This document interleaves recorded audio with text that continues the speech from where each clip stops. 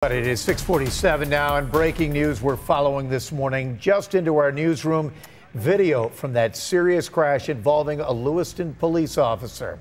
You can see the front end of the police cruiser completely crushed.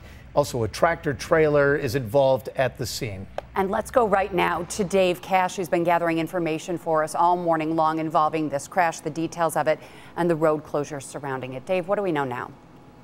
Well, good morning to you, Melissa and Pete. That accident, again, involved a Lewiston police officer who was unconscious. The vehicle was on fire, and that officer was trapped at the first report of this at 5:30 this morning. They called for a mercy flight, and a mercy flight was unable to fly due to the weather, so that officer has been transferred to ECMC via ground ambulance this morning. But in the meanwhile, that has got Military Road closed in both directions from Upper Mountain Road to Whitmer Road. They also have closed the 190 North ramp to Upper Mountain Road, and those closures are expected to be in place somewhat long-term for their investigation. Here's a live view from our camera on the 190 of Military Road. This is at the Lewis Upper Mountain Road off-ramp this morning. Again, just avoid that area. Wet roads this morning as you head out the door.